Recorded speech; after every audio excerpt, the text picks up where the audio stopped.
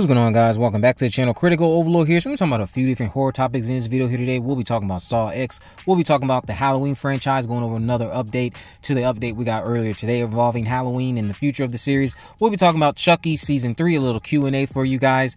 And we'll be talking about the future of the Scream franchise in the form of a video game. And I will leave the last topic, a surprise review for you guys for the end. Now, starting off here with Saw X. Saw X, to kick this off, and shout out to Saw Space for being reliable as always, but producer Mark Berg had this to say about Saw X recently. At the end of this movie, stick around for the credits because there is a scene where we do bring back people from prior Saw movies that you'll be very, very happy about. Now, I will say this. I was lucky enough to discover who at least one of these people are, and I think a lot of people, when you see who it is, you will enjoy it. If there are more than just one individuals that are involved in this post-credit scene, that should be quite interesting, although I have also taken note that somebody seems to be spoiling it over on Twitter. I'm not going to say who it is, although I will say that given the context of what we've already heard about the movie, this makes sense as to why it would be the post-credit scene. It makes complete sense to me. I hope everyone, when you see Saw X later this week, you get to enjoy the post-credit scene and enjoy the people that do show up. I at least know one of the individuals, and I'm satisfied with who it is, and hopefully it is a post-credit scene that can satisfy the usage of this individual. But you guys will get to discover who that is later this week. Let me know, are you going to stick around for the post-credit scene? Some people really don't care. Also, are you going to check out Saw X later this week? Let me know down in the comment section below why or why not. Diving into Halloween. So earlier today, we got confirmation about a report that was making rounds earlier this year about the future of the Halloween franchise. Miramax has indeed begun looking for the next home for Halloween, and a TV show isn't off the list of options either. There's a bidding war reportedly going on, according to Bloody Disgusting. Miramax is taking pitches. According to OneTakeNews, Paramount is extremely interested in the Halloween property and seems to be leading this bidding war. Malika Akkad's top priority also, I guess this is one of the past week ago down, Malika Akkad's top priority for the franchise is reportedly a television show set in the same universe as Halloween 3 Season of the Witch. This series would be 6 episodes long. Now, this wasn't confirmed, but big screen leaks is rarely inaccurate, so if this doesn't happen, I still believe the fact that this seems to be a top priority for Akkad, because this does not mean that it's going to happen. It's just being reported that this is a top priority. Some fans might be jumping for joy at this possibility, and meanwhile Myers fans are like, well, where's Michael? Patience. We all know that man will be back at some point. I think you could actually see a TV show and a new Michael film happening all at once in the near future, which would be a win-win for fans that want a little bit of the same, while also people who, while they love to see Michael back in any incarnation, under the right circumstances, I would say, they also have a craving for something new, fresh blood, but not as much as they have a craving for Michael Myers. So if you can get a TV show set in the same universe of Halloween 3 and also simultaneously get a movie with Michael Myers back, I think everybody would be happy with that. Some people obviously would recognize that you don't need both, and I can admit we don't need both, but they're going to take advantage of what they can with how profitable the IP has been over the last couple of years since its relaunch. So we're going to probably see Michael back sooner rather than later. I thought it would be at least another 10 years. I now start to think maybe we'll see this dude back in another 3, maybe less. Diving into Chucky. So Chucky Season 3. This will be a Q&A. So I'm only answering 10 of these questions you guys left. So listen good, because one of these might be yours. One of you guys asked, are any other legacy characters making an appearance so far besides Andy? I will say I don't know that, because so far, no, they have not. Of course, they can appear in the later half of the season, because the season that's airing in October next week is only going to be 4 episodes. One of you also asked, will we see Gigi? No. As of now, as I mentioned, they are referenced, but that's it, and you find out how they're doing.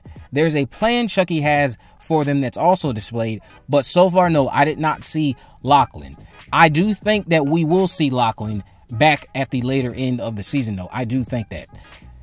Another one of you asked, do they tell how Mrs. Fairchild knows about Chucky? That's a great question, actually. They didn't do that during these first 4 episodes, but we may find out in the second half from Fairchild herself. I will say that. One of you said, what do I mean when I say Caroline's arc gets absurd? So it just has things that I struggle to believe because she's a little girl or a child in general. Doesn't matter if she's a girl, boy, doesn't matter. Think of Andy skipping school in Child's Play to go help Chucky kill Eddie Caputo, but dial it up by 1,000. That's how I felt with what I was seeing here between Chucky and Caroline. It was just very absurd to me. Based on the first half of this season, can we expect Tiffany to have new motives aside from pinpointing Nika and navigating prison? Well, I think her new motive right now is to escape, but she doesn't waste time on trying to accomplish this either. You'll see her try to do this in the first 4 episodes. Another one of you asked, do we get Charles and Tiffany flashbacks? No. Anything you can say about Mrs. Fairchild's dynamic with the trio? She's definitely relating more to Lexi, I feel like. Because Devin and Jake, they do have an awkward scene with her at one point, but she's just trying to be a mother figure to them, and it's really sweet. But she definitely has more in common with Lexi.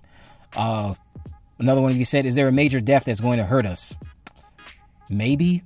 I mean, it depends. Some of you might not care when this happens, but I'm thinking of one specific death. Some of you might not care. Anything you can tell us about Nika? Well, she does enjoy watching Tiffany get taken down, and she'll reference Curse of Chucky a few times, I will say that. Taking a page out of Devin's book for the last thing here was me referencing that all of the kids are shown just using social media a lot more, and I know Devin has that podcast, so that's really all I meant. They seem to be leaning into social media more to track down Chucky, especially Lexi. So, diving into Scream. Scream seems to be having a video game of sorts on the way, possibly. Big shout out to Beyond the Mask for their video yesterday, highlighting that supermassive games could be involved. I love the Until Dawn series and their dark anthology games that they've been dropping over the past few years, so Scream would be a great story to tell in this format for a game with them involved. A reliable leaker also named The Tipster, who recently had their last account deleted according to their Twitter bio, said this on Twitter. Since it's being discussed online, based on what I heard back in May, there is indeed a game based on the Scream franchise in development. I never heard of a developer at the time, but in all honesty, Supermassive Games lines up pretty well. Now, the game might be announced next month, apparently, so we'll see if this ends up being true, but a Scream video game would be iconic and enough to hold me over until Scream 7. That's assuming it comes before 7, which it probably won't, but would you guys like to see a Scream video game? Let me know down in the comment section below why or why not, and if we do get a Scream video game, how would you like to see it done? Would you like to see an online multiplayer option, or in the vein of just the single player for the story that's tailored? Similar to how you have, if you're familiar with the Telltale Walking Dead games, or if you're just familiar with Until Dawn, what type of story would you like to be told in that format? Now, I'm going to jump into a surprise review for you guys. So the surprise review that I'm going to be going into is actually for VHS 85, which just had its world premiere at Fantastic Fest over the weekend. I had a screener sent to me earlier this morning. I just checked it out, and I want to say that VHS 85 was another fun and grotesquely enjoyable entry in this long-running anthology series. Unlike the last one, this actually has an overarching narrative, so it doesn't come off like a compilation of shorts that's highlighted in the synopsis if you want to go ahead and read that. We have a made-for-TV documentary being captured at the center of it all, revolving around a very interesting individual named Rory, wasting little time paying homage to the 80s horror films. Our first short is at a lake. It's a lake trip with a group of young adults at the center of it all. We meet these group of young adults who have fun at a nearby lake. It feels exactly like it belongs in the Friday the 13th or Sleepaway Camp series, but crossed with Pet Sematary. Mike P. Nelson is responsible for this short, and it went down a path I've never seen from the VHS series up until this point. The acting was decent enough, and it kept me engaged in true 80s horror fashion. With an ensemble cast like this, nearly every character is one-dimensional, but their chemistry as a group is undeniable. There's an unexpected twist about midway once the bodies start dropping that really made these people a lot more interesting. Our second short by Gigi Guerrero is a natural disaster survival involving a bunch of construction workers at a Mexican TV studio. Now, this one has a bit more urgency to it, and that amplifies the terror felt throughout when you're watching. All hope seems lost, and despite all the characters being flat, I cared about their survival. The acting in this particular short was a lot better, and the effects are far nastier and unnerving. The third short centers on an early VR concept involving a techno glove. A woman is preaching on stage to those in attendance that we have abandoned our gods for these artificial entities like VR and iPhones. This one leans more heavily into the gore and humor, and the more it went on, I was reminded of Marine's opening kill in Scream 2. So some aspects of it were funny, other aspects of it were kind of like hauntingly gruesome and kind of showing how we're desensitized to stuff like this. It was quick and to the point, probably the shortest out of the shorts that we had on display. Our fourth short is from Scott Derrickson, and it's very apparent because his style is hard to miss when it's in the same vein as Sinister and The Black Phone. Derrickson created an uncomfortable atmosphere through sound and unsettling images. The mystery itself, which involves police trying to solve murders that haven't happened yet, was gripping. There's great performances from everyone involved, and probably my second favorite short in this entry was this one. Now, in true VHS fashion, the aesthetic feels like it's right out of the time it's attempting to capture. Every director delivered something unique, but I'd have to say Mike P. Nelson's efforts was the most memorable and ambitious. I'd also say that overall, I enjoyed the gore. I enjoyed how everybody seemed to be trying to outdo each other.